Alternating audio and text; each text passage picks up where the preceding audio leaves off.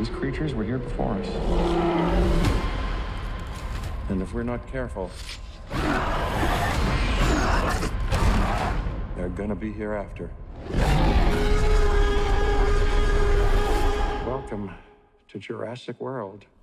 The first set piece of the film is an underwater set piece. And there's never been an underwater set piece in a Jurassic movie. So it's sort of a statement. It's like, don't expect we want to surprise you. Don't expect the usual. We're bringing something different.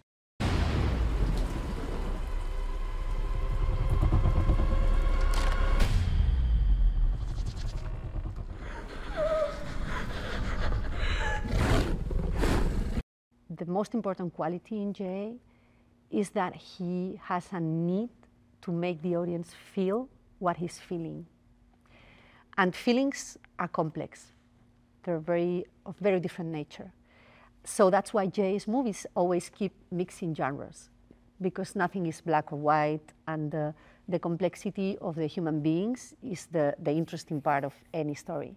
So when it came to Jurassic, you can feel that there's a potential for adventure and drama and intellectuality and questions for the audience and conflicts and being scared and having fun. So that combination of so many different feelings that you can get when you see a Jurassic movie, that was perfect for Jay. Hey, Blue, you know me. Come with me. You know you can't stay here. Pack your men up right now.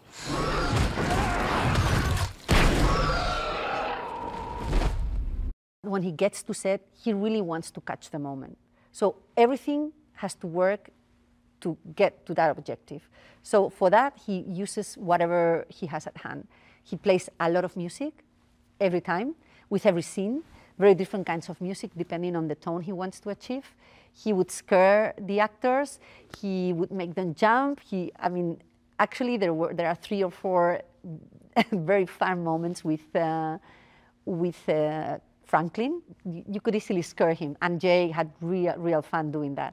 And we got really genuine moments out of that. But at the same time, he wants to create a specific mood on the set, not only for the actors, but also for the rest of the crew, because it gives a different energy to what he does. So it's true that it's a very intense experience to be with Jay on a set.